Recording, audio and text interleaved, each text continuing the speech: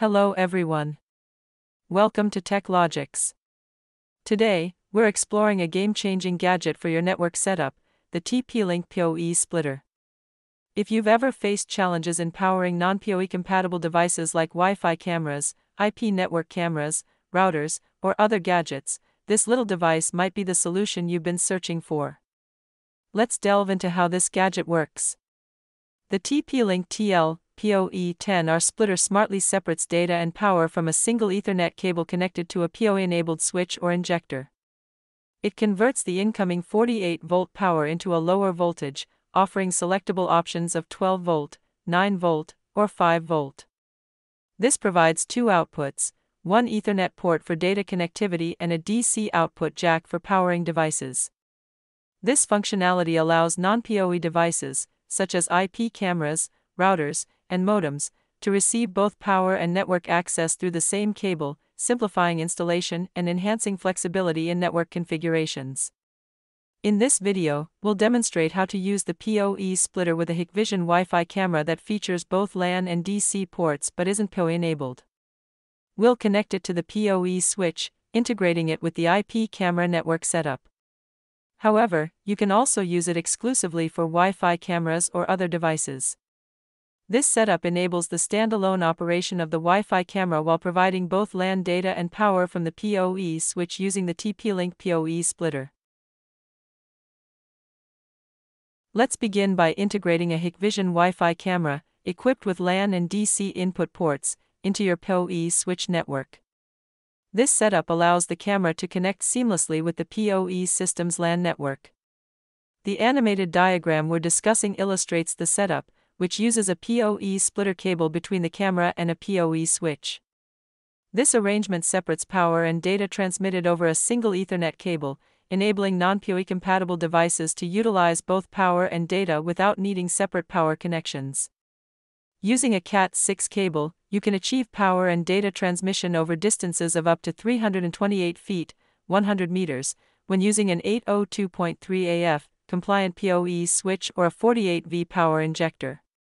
Note, the TP-Link TL-PoE10R splitter offers selectable output voltages, 12-volt, 9-volt, or 5-volt, to meet your device's specific power requirements. To ensure optimal LAN and DC power distribution up to 100 meters between the PoE switch and the PoE splitter, it is essential to use a high-quality Cat6 cable. A reliable Cat6 cable minimizes signal loss and interference, allowing for efficient transmission of both power and data. This quality connection not only enhances the performance of your network but also helps maintain consistent functionality for connected devices, ensuring they receive adequate power and stable data connectivity throughout the maximum distance. Setup instructions. To begin, connect one end of the Cat6 Ethernet cable to a PoE port on the PoE switch. This action supplies both data and power through the cable. At the other end, attach the cable to the PoE splitter adapter's Ethernet input. The splitter serves as an intermediary, dividing the incoming power and data into separate outputs, making it compatible with devices that do not natively support PoE. Next, connect the LAN port from the splitter to the camera's Ethernet port to facilitate data transfer. The DC output from the splitter should be connected to the camera's power input to provide the necessary electrical power. This setup ensures that your camera receives both network connectivity and power through a single cable, simplifying the connection process. Note, when the PoE is connected to the splitter input, the green light will blink slowly. This indicates that the splitter is receiving power from the PoE source. Once you connect the output device to the injector's LAN and DC ports, the green LED will become stable, confirming that the PoE splitter is functioning properly and delivering both power and data to the connected device. This visual cue provides reassurance that your setup is working as intended. Importantly, this method is versatile and not limited to a specific camera brand or type.